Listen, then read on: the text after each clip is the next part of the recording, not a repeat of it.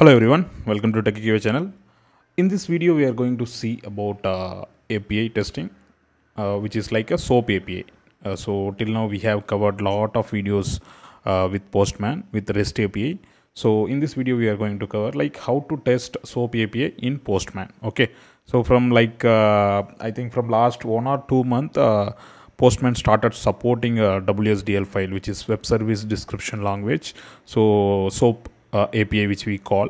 So before that, they were not supporting the WSDL actually. So they were just supporting a REST API and what is this? GraphQL. These are all they were supporting. So now they have started giving a previous version of API also WSDL. Okay, so let's see how to test it. For that, we need some public collection, WSDL collection. So that we will get it from some sample or some public available online. That we are going to take it to a Postman and see it. So already we have covered a lot of API and we know about the Postman. Like we can just directly go to a WSDL file. So there is a site I have opened that like SOAP UI site only. So there is a WSDL API which is based on calculator. Okay, there are maybe something else.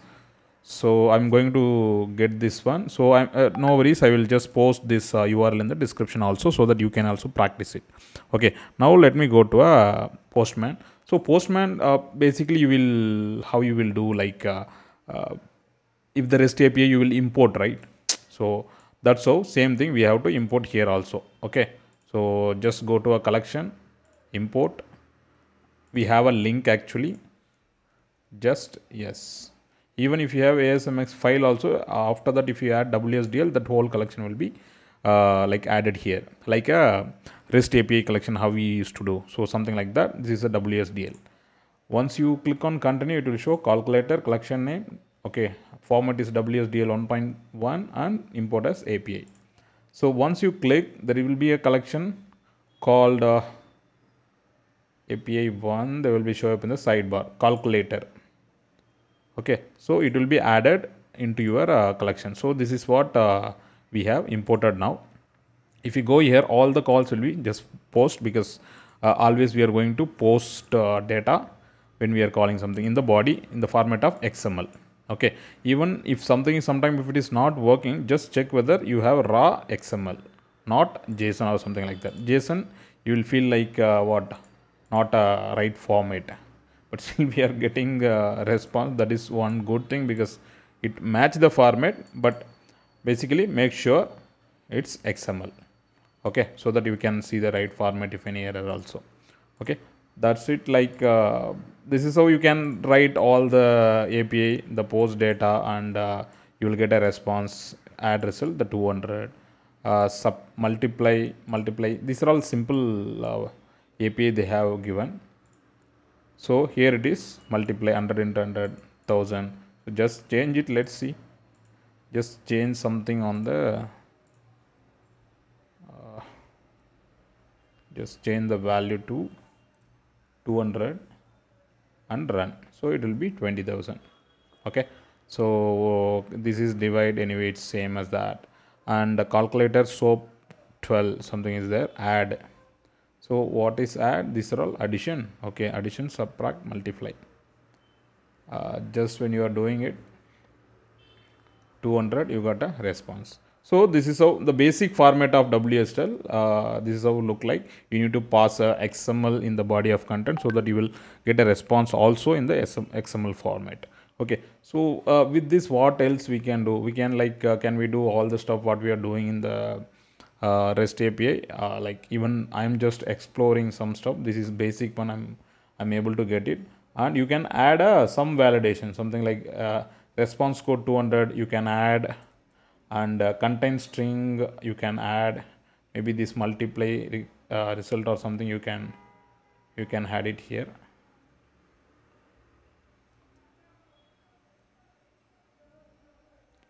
Okay, so this I will remove and paste it here. So once I run it, I should get a test result. Status code is 200, body matches string. So both are in pass. Okay, so this is how we can add a basic validation also, and one more validation which is like a value check. So this even I was not able to get it because it's like we are writing here a JSON path, but here we need to write a XML, right? So that is one thing. There is an option called convert XML body to a JSON object. Okay, this you can obviously do it. So this maybe you what you can do, you can console log, you can just check in the logs. Okay, when you are running after these two validation, like you will get a console log also printed in the logs. For that you need to go to a show the logs, which is like command shift C or something. If you enter, the logs will be, log window will be open. Okay, these are all old one, just clear it. So when you just click it, okay, these two are pass, and log window if you open, you can see the data here, but still we need some tweak for the validating this key. Okay, so maybe in the next video or something I will try to cover that as well. Like, okay, this, let me close it. So even with this we can create an environment. So environment support is available because see, you can create a variable of path. Now it's added as a global one, so it's not running from a local environment, that is different. Okay, so you can do that, and authorization, or if you have something header files also, like everything like similar. Okay, similar like REST API, how you will handle. So body of content, before when you enter XML it won't support, now it is supporting, and they are returning the response. So how they are doing it's all from the like background, they aware of it, how they have written the logic and all. Okay, so test also we are able to use it.